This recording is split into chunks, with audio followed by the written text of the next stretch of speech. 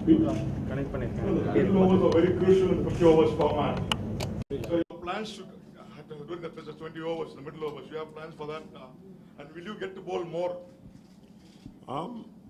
We would have sat and discussed how we want to go about playing the middle overs, be it both batting and when we're bowling. Obviously, you don't expect me to tell you exactly what the plans are going to be, but we have sat and discussed how we want to play it and how we want to play this format, as a team. So the guys are wary of their roles and responsibilities, and again, it's a matter of their going out and executing their roles, for within the team. Roston was amazing in the series against Afghanistan. Like, he was someone who could bowl 10 overs and he could bat up the order. He also finished a game for you. So what kind of balance that somebody like Roston brings to a West Indies ODS side? I think he brings a good balance, to our team. He's a, first of all, he's a test batsman. He has test 100, so that in itself, I think, is a great asset, for us, having a guy who bats in the middle order in test cricket, coming in one-day cricket and can play any role. And given that he can bowl as well, I think it gives her that opportunity to play either an extra bowler, extra rounder, or an extra batter as well. So he has been very valuable for us. We saw his talents, and we're trying to exploit, what he can, give for himself. As he previously stated, he'd like to be, up there in terms of being number one or rounder in the world. And no better place than getting that opportunity, to do it. So he has come in. It's sort of a left field selection, but it's something that has worked for us, and he's going to be an integral part, for us going forward. Hi, Karen. Yesterday, assistant coach Roddy Espix told that the likes of Hetmaya, Puran, all these youngsters should look at Kohli and how hard work is boring, but it brings about success. What is your assessment of these guys over the last 1 year or so in ODI cricket? How do you think they can be consistent run machines? Again, it's about preparation, and it's about you being able to realize your goals, realize your potential, and you're watching other guys who have done it or who are consistently doing it.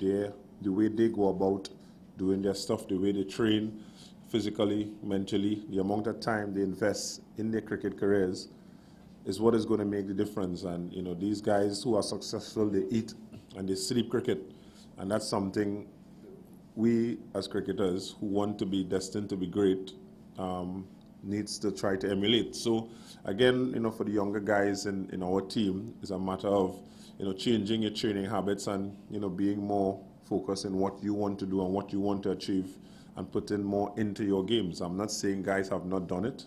Guys have done it. We as individuals see how guys work hard. Sometimes the results doesn't reflect, but sometimes you need to do the extra. And I think it's something that we have spoken about, and I said I'm really, really excited with this bunch of guys that we have, because these guys are really, really putting in the hard work, behind the scenes. At the end of the day, let's wait and see. The results will show, but have patience, and they're actually doing what is required to try to succeed, at the international level. Hi, Gail. How crucial was the last series win against Afghanistan, because it came after a very long time in one-day format? And what has been holding back West Indies, especially in this format? Considering you guys are very good hitters, you have good batsmen after 2 T20 World Cup wins as well in the intervening period. So what has held back the team, and going forward, where do you think you need to improve, and what are your plans to go about that? In terms of what has held that back, I won't get into that. That is not necessary. That's in the past. What is important for us, as you said, is that we came with a clear mission and a clear plan of how we want to approach 50-over cricket, how we want to approach playing the game, and getting guys in certain situations to be responsible and accountable for those things. So there's a process. There's something that we're actually going through.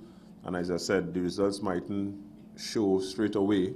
Yes, we won 3-0 against Afghanistan. We're coming up against a better, opponents. Not saying that Afghanistan is a bad opponent or anything like that. Not taking any away from them. They have world-class cricketers in their bowling lineup and their batting lineup as well.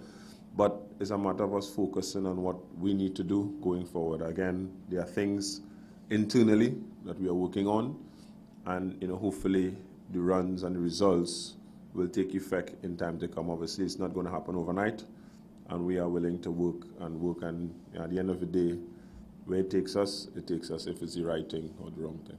Is there a monkey off your back, the win, coming after a long time?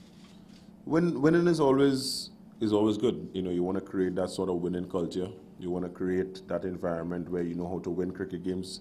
You want to, you know, put yourself in positions to win. But sometimes you can play well and you still don't win. So the results sometimes, you know, it dictates what is being said about you as a team. But sometimes the process that you're doing is the right one. It's just not happening at that point in time. So again, for us, it was good. And, you know, we want to continue on that track. We're going to continue every time we come out to try and win cricket games. That's the ultimate goal. But there are some things you need to do and processes you need to follow before that happens. Hi, Karen. I think there are about 7 or 8 West Indian players whose names are there in the IPL auctions. Going into the for preparation for the World T20 next year, do you think it's important that as many players as possible get picked, and does it like benefit the team in preparation for the World T20? Again, getting selected in the IPL, yes, you know, no.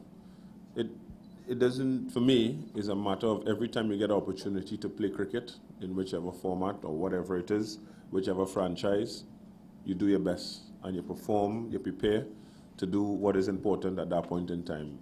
Getting selected in the IPL, these things is out of your control. What is in your control is being able to prepare as an individual and go out and perform. Everything else takes care of itself. So, yes, getting picked in the IPL will be augurs well for guys, you know, financially, you know, experience-wise, you know, as well. But it's not something that should be in the forefront, you know, of your minds, you know, in order to succeed. You just need to have that willpower to want to do well every single time you get opportunity to step onto the cricket field. But do your skill sets improve massively while playing in the IPL? Or? You learn a lot. You have the best players in the world playing in the IPL, no doubt about it. You're sitting around amongst some of the greatest coaches and the greatest players who have actually played the game, you know, as well. So in terms of learning, yes. In terms of trying to adapt and understanding situations, yes.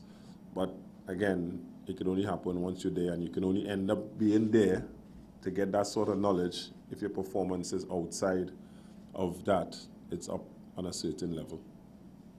Let's stick to the ODI series if you don't mind. We've got a big game tomorrow as well. Kieran, as an outsider looking in, would it be a fair comment to say that, you know, there's a lot of talent in the West Indies, quite a few of whom are here now, but it's possibly the lack of a proper system that leads to that talent often not living up to potential. Would that be a fair comment? And if that is so, has that changed, or is that beginning to change now? That's a sort of a touchy one for me in terms of, you know, I think the talent is there. It's just a matter of us harnessing that talent. So we have to find a way to do it and find a way to make our talent into realization in terms of runs and wickets and performance on the cricket field. So it's going to be a collective effort, not only from us players, not only from us management, but the guys in the offices back home, you know, as well. And I'm sure there are a lot of people there, you know, backing the talent and backing us to do well. So we're going to come together and, you know, hopefully put things together so we wouldn't only be talking about talent, but we're talking about, you know, results as well. It's easy, guys, with the movement there. We're getting too much movement at the back there. Just settle down a bit there. We've got one more question to go with you. We've only got a few more minutes, so just take it easy. We'll be finishing in a minute. Captain, Dwayne Bravo has come out of the T20 retirement. Can you sort of talk us through what kind of role you personally have played and what has gone behind convincing him to come back, and how does it, and what does it do to West Indies' chances going forward into the World Cup? As Philip just alluded to, obviously it's great news for us as players having a guy of Bravo's caliber coming back into the fore, and he has categorically stated that it's for T20 cricket. But as Philip stated, you know, tomorrow we have an important game. We have a one-day series coming up, which is more important right now than World T20. You know, the T20 series is over. I am happy, you know, as a captain to know that you have a guy of that caliber available, you know, for selection. Players in the dressing room are happy as well. I can give you that. But as we speak right now, we are more focused on the job at hand, which is that 50-over game you have to play tomorrow. Thanks, Captain. We appreciate your time. Thanks, ladies.